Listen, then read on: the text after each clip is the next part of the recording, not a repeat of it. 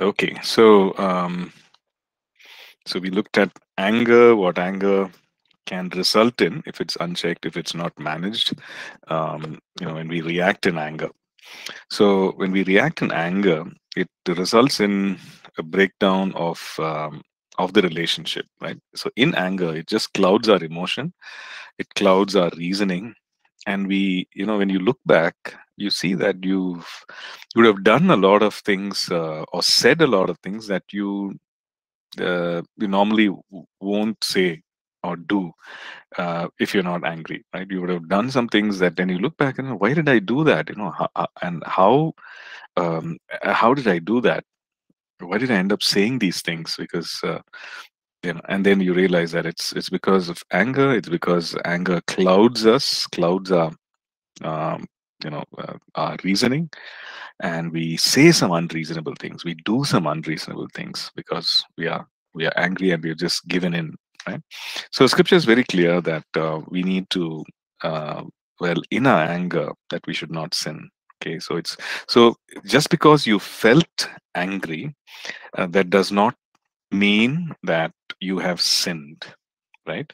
But what you do with an anger will decide whether we have sinned or whether we have even in our if you're having those um, thoughts, or if you're in your mind you're just imagining maybe taking revenge or doing those things, and all those things are happening in the mind, and our attitude changes towards that person. Now that is going to be very detrimental to the relationship, right? Even though things have not happened physically, but you thinking about it, constantly pondering about it, right? And that also results in breakdown of relationship, because next time when you meet the person or when you speak to the person, everything changes. Your attitude has changed, the words that you're going to be using towards that person is different, and so on. So in your notes there is a questionnaire.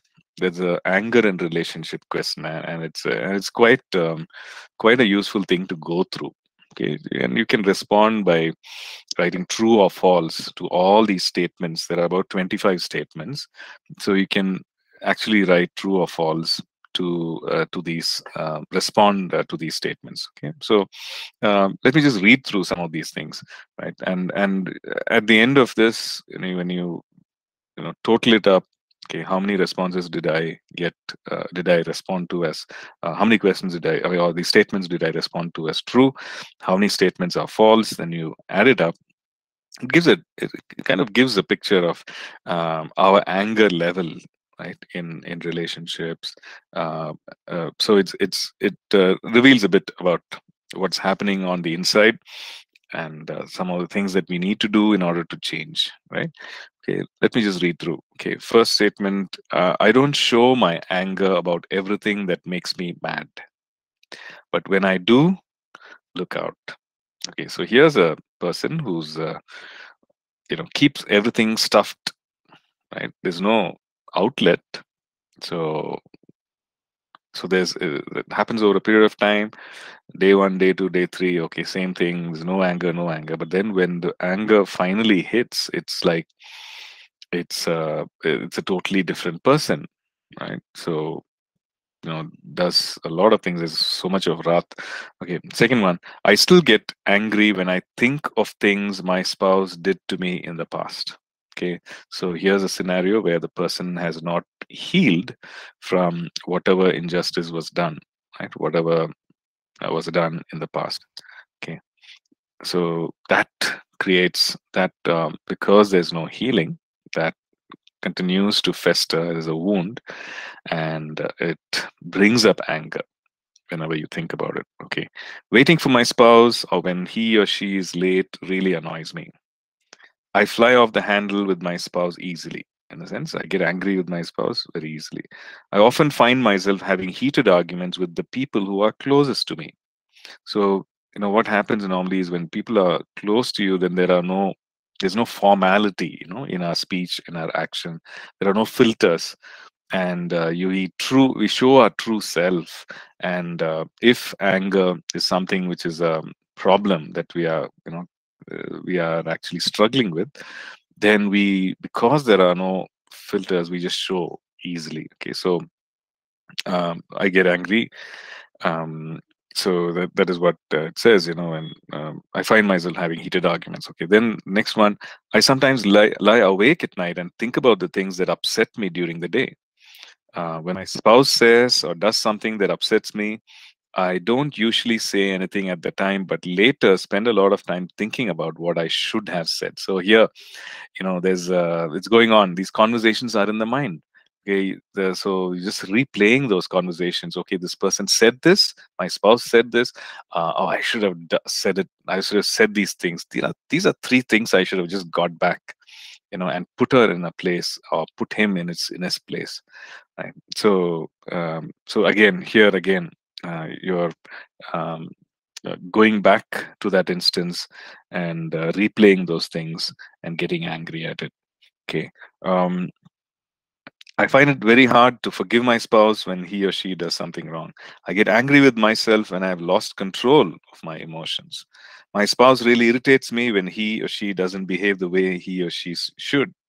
If I get really upset about something, I have a tendency to feel sick later, either with a weak spell, headache, upset stomach, diarrhea. Okay, so here's the thing. This is again something that maybe there's no outlet, there's no processing. You're not talking about it, and just keep it all inside, and it affects the physical health as well. Like how our emotions affect our physical health. So falling sick, uh, weakness, headache, upset stomach, guys. It's so intense. Those emotions of anger and irritation, and because it has not been processed and dealt with, it affects. Sometimes skin conditions, allergies happen because of that as well. Stress causes that. Okay, people I've trusted have often let me down, leaving me feeling angry or betrayed. When things don't go my way, I get depressed. I am apt to make frustrations. I'm apt to take frustration so badly that I cannot put it out of my mind. I've been so angry at times I couldn't remember things I said or did. After arguing with my spouse, I hate myself. I've lost relationships because of my temper. When upset with my spouse, I often blurt out things I later regret saying. My spouse is afraid of my bad temper. When I get angry, frustrated, or hurt, I comfort myself by eating or using alcohol or other drugs. Oh, this is a dangerous trend again. You get angry, you lose your cool, you say things, do things, and then you're feeling so bad about yourself, and then there is a comfort. The way to comfort or even anesthetize the pain is compulsive eating, overeating, maybe, or even using alcohol and drugs. Okay. When my spouse hurts or frustrates me, I want to get even. So revenge. Right? Um, I've gotten so angry at times that I've become physically violent, hitting other people or breaking things. Okay, so physical outlet. So um, venting it out on people and on things. Right, hitting something, breaking something, plates, uh, glass, whatever. Uh, or throwing things around. Okay. Um, at times, I felt angry enough to kill. Right. So, so that's a possibility. Again, sometimes I feel so hurt and alone. I feel like committing suicide. So self-harm, killing oneself. I'm a really angry person, and I know I need help learning to control my temper and angry feelings because it has already cost me a lot of problems. Okay, so this is really if we would like to introspect and reflect on what's happening in us, it gives us some indication of what we need to be doing. If we have a lot of true, if we responded true to a lot of things, then definitely we need to address there's an issue with anger. And this is what the Word of God says. In Proverbs, it talks about how a person who's always angry, who's full of wrath, is like a city without walls. in the sense, it's those days when you have a city and it doesn't have a fortified wall, it was always open for the enemy's attack. Right? It was always open. It was in a very, very vulnerable position. So it is like that, right? So personally, we might feel, okay, that, oh, when I vent my anger, when I speak out in anger, put people in place, and I shout out, intimidate others with my anger. Well, sometimes you're saying like, I feel good. Yeah, I gave it to that person. I gave it back to that person. But the fact is that, spiritually speaking, we are like a city without walls, right? We can be easily, it's a button that the enemy can use. It's just enemy has to press that button and knows that you will lose your cool, you will say things, and the enemy just has to bring that right person across, or cause that kind of a confusion, and here we are, right? We will just give in to anger. So if we know that we have an issue, then we need to address this, right? So, if a person, like if you're a young person and not yet married, and you have those anger issues, it needs to be dealt with before we get married, right? It needs to be addressed, dealt with. Maybe there are hurts that have not healed, right? And you're angry with yourself. There are some people who are always angry. Um, Recently, I remember going to a shop, and somewhere near our office actually, and I've gone past several times, and I find that person, that shopkeeper, very angry, very angry, speaking angrily on the phone, and so uh, and it's so visible that I notice it all the time, every time. And then after some time, I just noticed that this person was smiling, talking to someone on the phone, and I said, "Wow, this is out of the ordinary. This is an exception." So it was so apparent, right? Person being angry all the time, right? So the thing is this: like, there could be some hurt which has not been addressed. There's maybe some regret of the past, something that we have done, we have not done, and we've not dealt with it, right? We've not come to terms with it, and that bothers us over and over again. And we take that into the marriage relationship as well, and we bring that in, and it causes chaos in the relationship, right? Because the anger is unchecked and just causes chaos day in and day out. So the thing is to receive healing. Okay, and a good resource is Ministering Healing and Deliverance, um, the book that Pastor has written, and you can go to it, and then it's like something. It is actually okay in the sense, it's to minister to others, but I'm sure that we can use it to minister to ourselves. Some of the steps that we can take, inviting God's presence, inviting the presence of the Holy Spirit to bring to our memory, those things that we need to forget, those things that we need to actually forgive. Right? Maybe there are people who we have not forgiven. Right? Maybe it's us. We've not forgiven ourselves, right? For some of the things that we did in the past, some of the things that we have not done in the past. Maybe we missed out on some opportunities, things like that. It could be n number of factors, but maybe we've not forgiven ourselves. And well, the Lord says, He is forgiven. So how can we not forgive? Right? So maybe we need to forgive ourselves. Okay. The other thing is that when we see that we have a disagreement with our spouse, and that's slowly escalating, and voices are becoming louder, and emotions are being stirred up, and it's heading you know towards becoming a heated argument, and where it's heading, and the Holy Spirit actually gives us a check in our spirit. So when we know that it's heading there, it's time to put things on pause, right? And say, okay, let's not talk about it now. Let's talk about it later. Okay? Because we're not in a state to address it objectively, right? So we can say, okay, let's put a pause on this, and we'll come back to it when we are in a better state of mind, right? Also, in the same way, we need to not avoid the issue.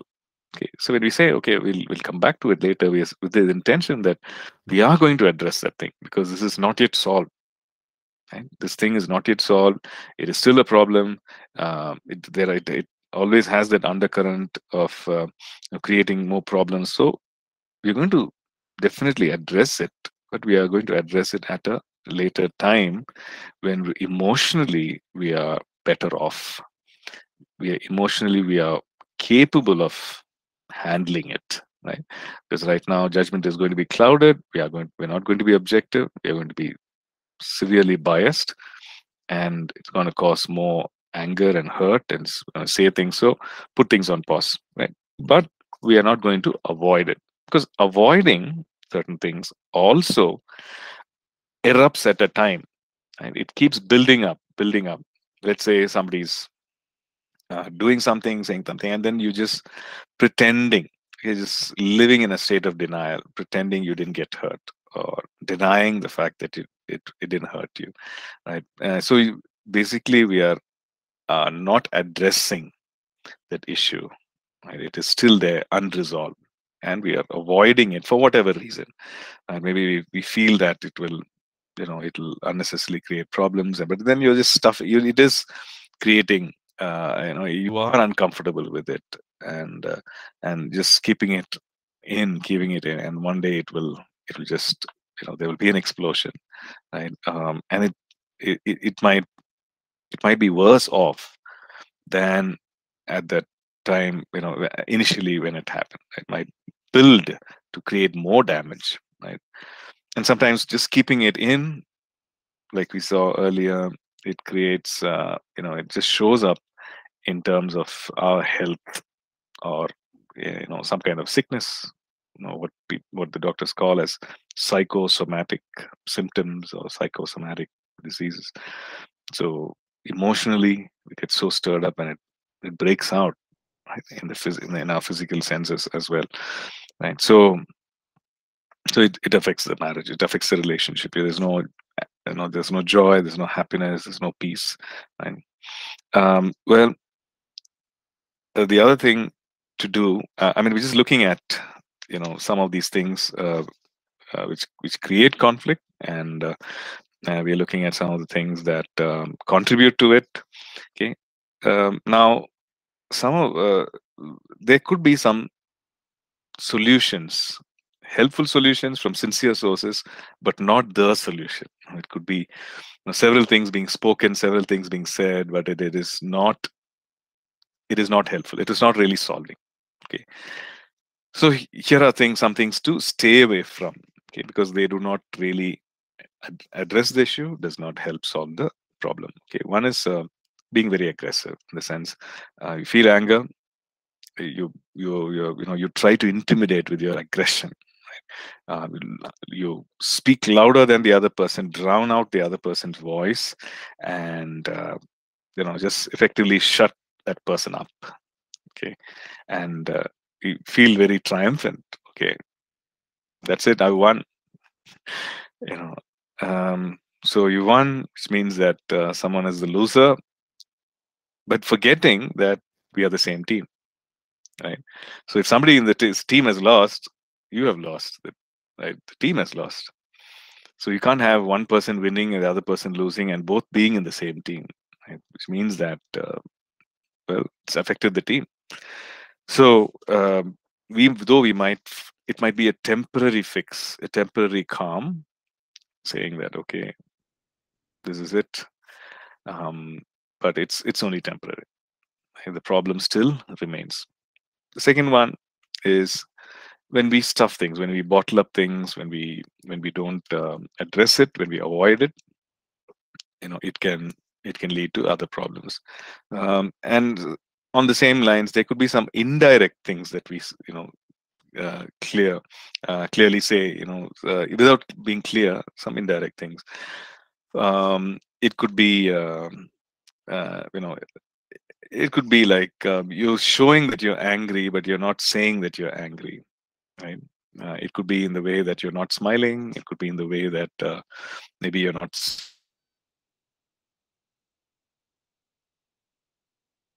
speaking okay, what is wrong? I say nothing, and you're not even acknowledging it. Nothing is wrong. Everything is fine. Really? Yeah. But then, you're not participating. You're not fully there. So indirectly, you're saying that something is wrong. Well, without addressing the issue, the other thing is this: without addressing it with the spouse, you talk about what is happening with someone else, right, who's other than your spouse, um, without taking it up with the spouse. Again, you know,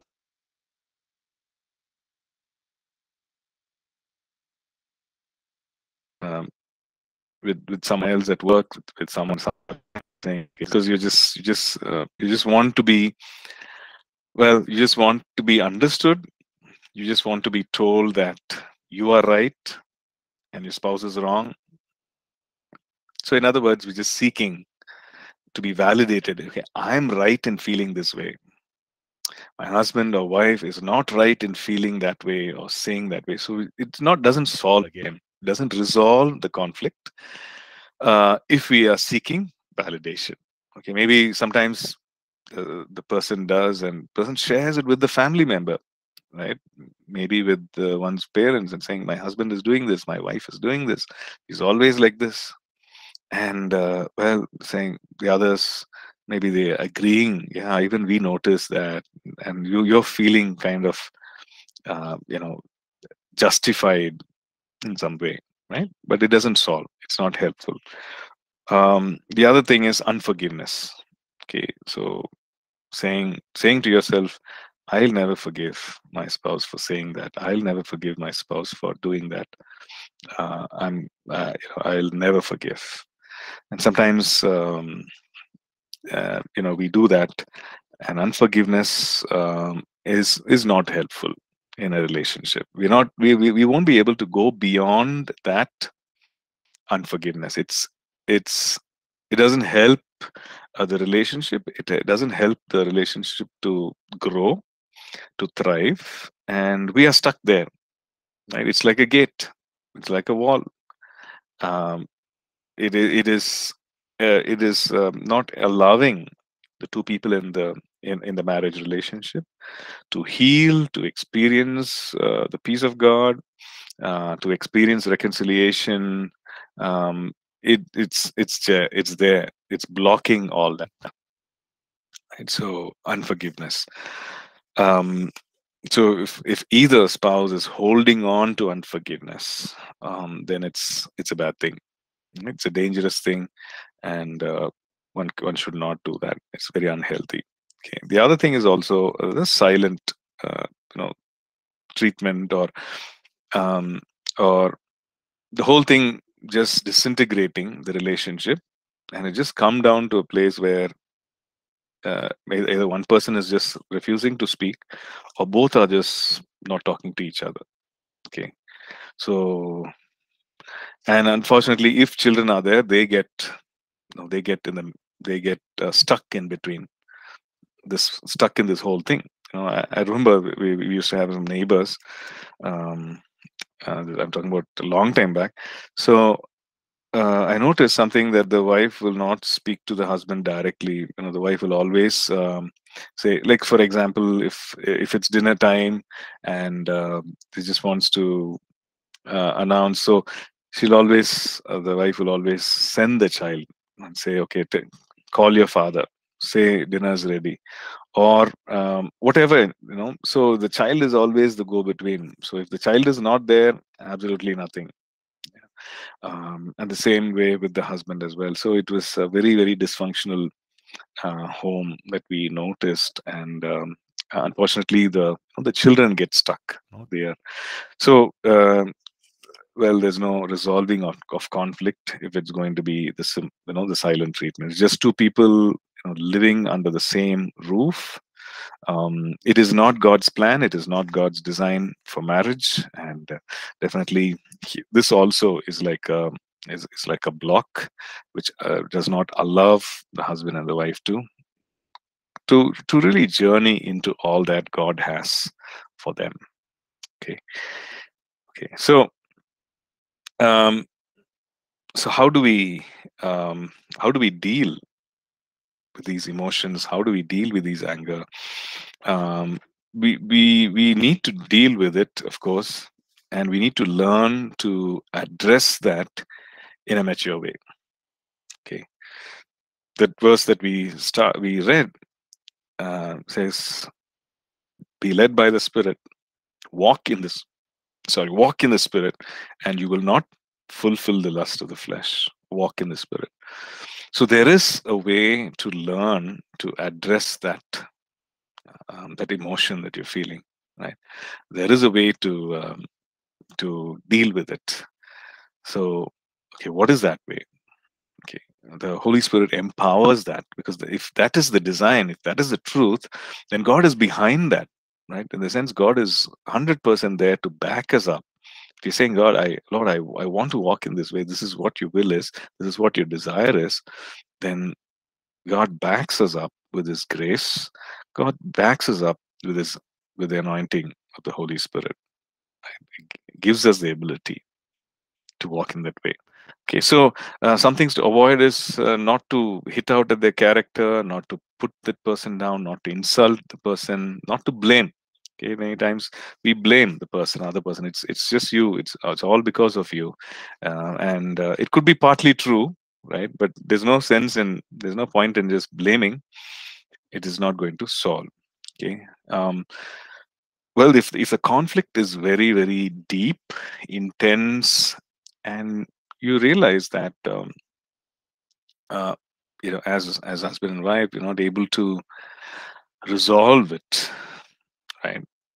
Um, so there's no harm in getting a good Christian counselor uh, to help guide the process of resolving the conflict. There's no stigma. Right? Sometimes, there culturally there could be a stigma, attached. What stays. These kind of things. How can you talk in public? These kind of things should be within closed doors. I don't want the other person to know. Uh, I'd rather suffer in silence than talk about this to other person. Oh, I'm so ashamed, so embarrassed. It's a dishonor to the family. All these kinds of thoughts and reasonings, right? But the fact is that there's no stigma attached. One can get help and resolve. It's a good thing to resolve. One can get the right kind of help. It could be a very objective, mature voice, right? A voice of, and that kind of a voice of truth, an objective voice is required. A person who can actually give an objective view of things, right?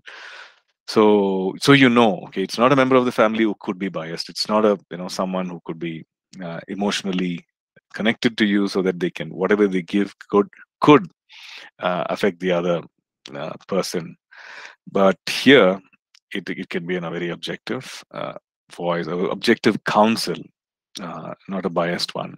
So there's no partiality here. That would be helpful. Okay. So we're going to look at some simple steps. These are 7 steps um, that would really help a couple to resolve the conflict. Okay. So some of the things need to be done individually. Okay. Like the first one. Okay. Pray and prepare your heart. Okay. So praying always helps. Um, so your heart is prepared, because when we are clouded with emotion, when we are kind of completely in an unreasonable state of mind, to pause and to pray, about the situation, to and well, this is what Matthew 12:34 says: the mouth speaks what the heart is full of. So if the heart is full of anger, if the heart is full of unforgiveness, well, it's a bad thing to get into, even talk to the other person. So pause, take a few steps back, and say, okay, let me pray, right? And talk to God about it. Talk to God that the fact that you are hurting. Talk to God, and the fact that injustice has been done. Talk to the Lord and say, Lord, this ought not to be so. you know And also talk to the Lord about the other person. We can pray for the person who has actually wronged us. Even as we pray, the Lord will um, pour out, His Spirit upon us, and make our hearts tender towards the other person as we pray. Right? So our hearts are prepared in that sense. So the emotion of anger that we are feeling is not felt anymore. Right? We have strangely calmed down because the peace of God has been poured out into our hearts. The peace of God also acts as a sentry, right? Guards our heart and mind through Christ Jesus. Right? We read that in Philippians 4. So all these things happen when we pray. Um, right. So the next one is to receive God's empowering to love and forgive. Okay, so we are praying, and that's preparing our heart, and um, and as we pray, we realize that okay, some of these truths come to our mind. Romans 5:5 talks about how the love of God has been poured out into our hearts by the Holy Spirit. So you realize that okay, I have the love of God, I have this unconditional love of God, this in spite of love of God, which has been poured out into my heart. I'm a recipient. I've received that, and that needs to be expressed, and that can be expressed, and I've already received that love. So um, God empowers us through His Spirit to express that love. God empowers us through His Spirit to even forgive the unforgivable, right? Because that is what He did. So, and all these scriptures about how we need to forgive as God in Christ forgave us. Right? Ephesians 4, the last verse, and be kind, Ephesians 4 and verse 32, be kind to one another, tender hearted, forgiving one another, even as God in Christ forgave you. Okay, so that's the standard, that's the model. So the Holy Spirit will always bring us to that place. Right? Um, he will exalt Jesus. The words of Jesus, He will quicken, and He'll bring us to that place of our image or our nature and character being conformed to the Lord Jesus. Right? So as we give place in prayer, in preparation, as we receive, as we are, and that to receive requires humility. Saying to receive requires submission. So we're submitting to God, saying, okay, whatever God, whatever you want to say, whatever you want to do. I remember uh, being very angry once with my wife, and this was on a Saturday, right? And it was a Saturday, and the next day I was supposed to lead worship. So I don't know, I don't even remember now what we argued about, what we fought about, but I remember I was very angry. Then I just had that argument, and I got on my bike and I left. And with no destination in mind, I was just riding through the streets of Bangalore, and feeling very angry. And in my mind, and I said, okay, let me just pray. I talked to God. I'm complaining to God. I'm saying, God, Lord, you know what happened. Lord, I said this, and she said this. Lord, I said this, and she did this. Lord, I did this, and so I'm just, just pouring out everything. And I just felt, okay, God, I think I need to just confess the things that I did wrong. Okay. After this, I said, she said, I said, she said. I said, okay, God, these are things that I did wrong, Lord. I know I shouldn't have said this. Actually, I should have just, I should have kept quiet. I didn't, I shouldn't have said this. And then I came to a point. I finished my list. Then I wanted to talk to God about what she shouldn't have said. What was wrong with her? And I could sense the Spirit of God just, saying, "Okay, stop. Okay, you've told me where you went wrong. Now stop. Don't worry about the other part. Don't worry about the part where she went wrong. Okay, I'll deal with that. But you've confessed, and you have said, okay, where you went wrong. That's fine. That is fine with me." And I realized that I said, "Okay, God, that's it. Fine. I just want to thank you for talking to me. I just want to thank you. And just pretty soon there was so much of healing, so much of change of emotions that I was just singing, praising God. And I went back home in a very different frame of mind, right? Completely changed. And I completely forgot what is it that we even argued about. Right? Even today, I'm trying to think, what is it? So many years of some decades have gone, but then I'm not able to recollect. What is it? So the Lord can bring us to that place. So now I was ready to apologize. I was ready to, you know, work through those things, and I was in that frame of mind when I got back home. Right. So when we pray, when we give space for God to fill our hearts, to empower us. So empowering always, from a place of humility, from a place of submission.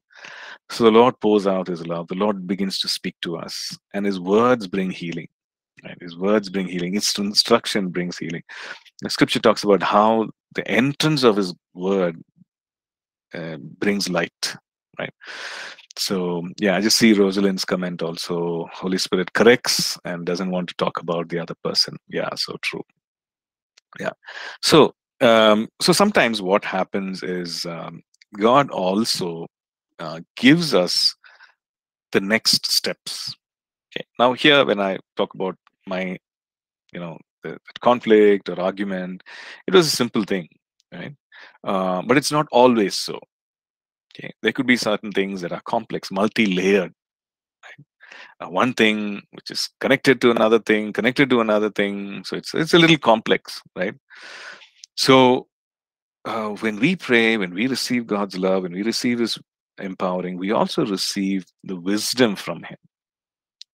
Wisdom for the next step, wisdom for the next steps, right?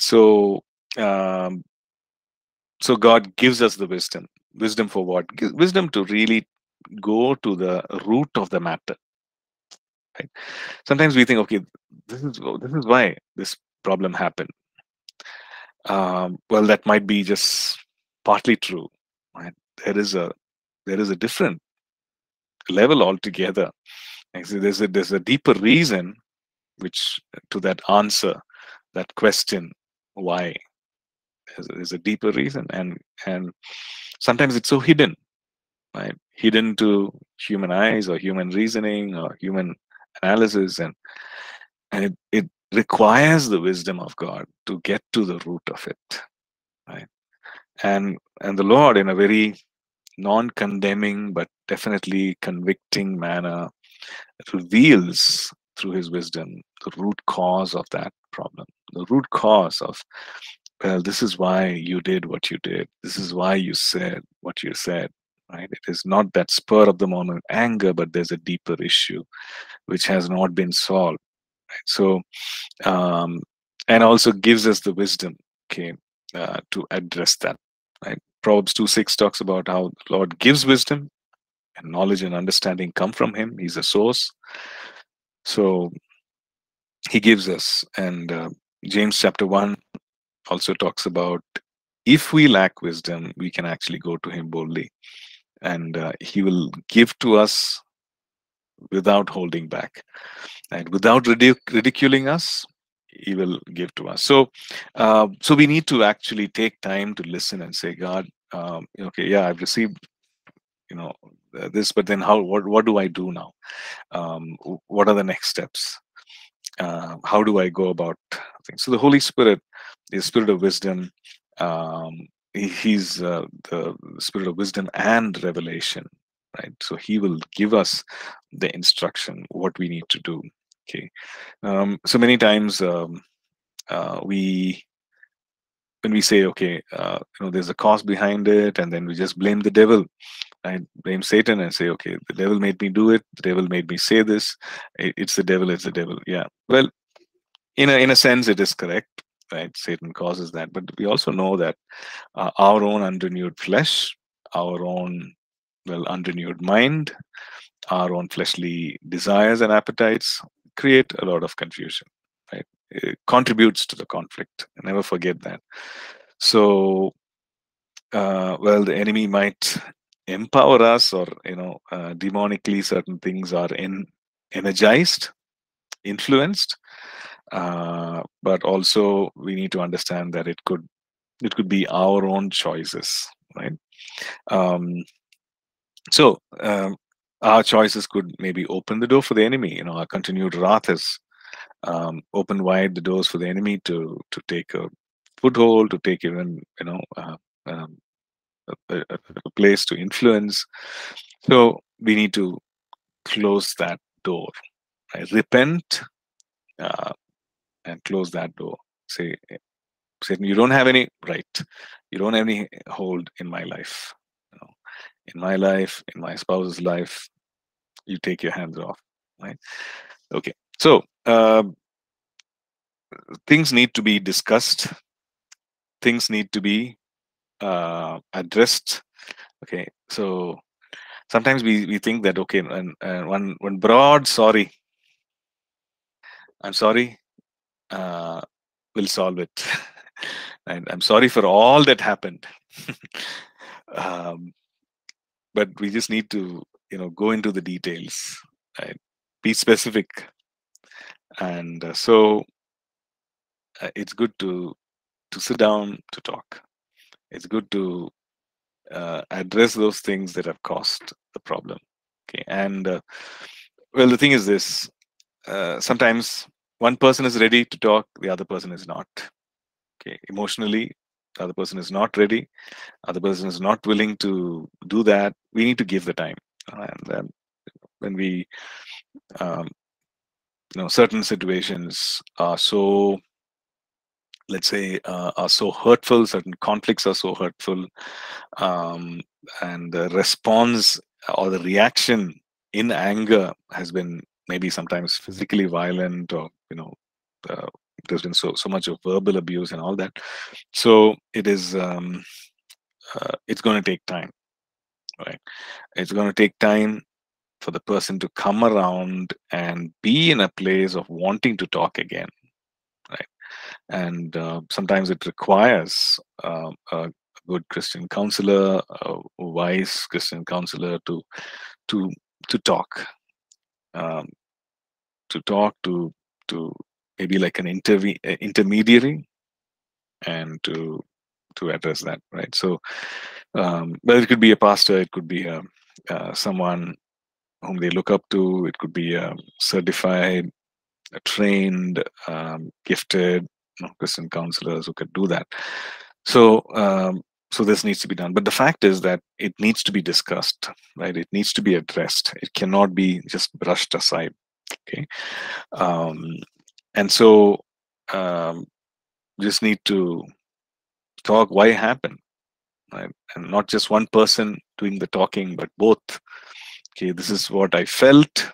This is what I know. This is what I said, but and what would be helpful is to really share, okay, what one person felt when because of the other person's action or words. Okay, and the statement could be like this: I was hurt when you said this. So it's not like saying you said it and you hurt me. So there's a difference, right? So it's more accusational if you're saying, okay, you hurt me when you said that, rather than that to say I was hurt, or I felt sad, I felt, I was shaken, I was broken. This is what I experienced. So those I statements are really helpful at that stage when we are sitting down to discuss, sitting down to talk about what went wrong. Okay, we are addressing the problem, right? So those I statements really help. So it doesn't put the other person on the defensive, because you're talking about what you went through, what you felt. You're saying, I felt angry when I heard these words from you, or I felt really sad when you did this, or when you didn't do this, right? So it helps address those things in a easy manner, right? Okay, so here's something that was these practical steps. It's actually from the Colorado State University, and there's an article there. The hyperlink is also given, so you could probably check that original article also. Well, the first thing is to take time to identify one specific issue, right? What is that specific thing that you want to resolve?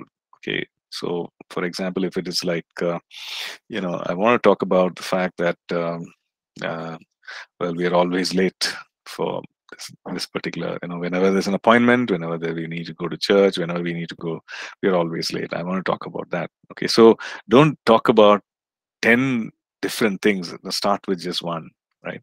um, and also, secondly, decide if it's worth discussing. Is it a minor thing, is it a major thing? So uh, you know and what are the intentions? How big is the issue? Okay, the third thing, um, decide when we can actually talk about it. It has to be a good time, when there's privacy, when there is not, the children are not there, and the guests are not there, maybe so it could be, and also the place, is it at home, or do we discuss it elsewhere? So pick a time, pick a place, and decide which is the ideal time, when you have both are in a, in a state of mind, or in a frame of mind to actually discuss it. Okay, it's like, if one person is tired, the other person is all full energetic, it doesn't really help, because the other person doesn't want to do it, like emotionally drained, right? um, then they also take time to understand feelings, thoughts, and past actions. Get focused before talking about it. Okay, then um, start the discussion with what you think is positively occurring with the issue. Okay, three things that we did in the past. Maybe it's been a uh, long thing, long standing issue or problem. Then, okay, we could talk about, okay, this is what we did. These are three things that we did, or two things that we did in the past, but it does not resolved it. Okay, this is what we did. I know we went for this, this marriage workshop, but we really didn't put things in practice, and therefore, we kind of let things trail away. We didn't really follow it up, so it has not helped. Right. So talk about that as well. What did we do actually? What initiative did we take? Okay. And also, this thing that we spoke about, right? What do you feel? I feel angry, I feel sad, I think you don't love me, I feel unloved, I feel uncared for by you, and when you say this, etc., this will be really helpful. Okay. um, okay, so several other things which could really, these are practical things that would help us in identifying the problem, in staying focused on the problem, in also having the right place and time for the problem, and also help us look at it objectively, and talk about, okay, what are some solutions, what are some things that we can that suggestions that we can do, or what are some steps that we can take. So the thing is, to come to an agreement on what steps can be taken. Okay, now we know that it's not as easy as we are discussing it now, because emotions are involved, right? So one has to be mature, one has to be open to the thing that, okay, they could be stirring up of emotions, right? But even as we are talking, midway there could be a tendency to just the whole thing breaking down, right? But if both are committed and patient, and wanting to solve, then we'll continue to stick to the process, stick to the discussion, and see through that it can be resolved. There will be alternatives, and this is what we need to do. Okay. Okay, so we'll continue with this. I know it's a kind of a topic that is not very not simple. It's not like an open and shut thing. So we have some more things to discuss. So we'll continue with this next class, right? Okay. Thank you. God bless. You take care. Bye bye. Thank you, Pastor. God bless you. Thank you, See you. Pastor. Bye bye.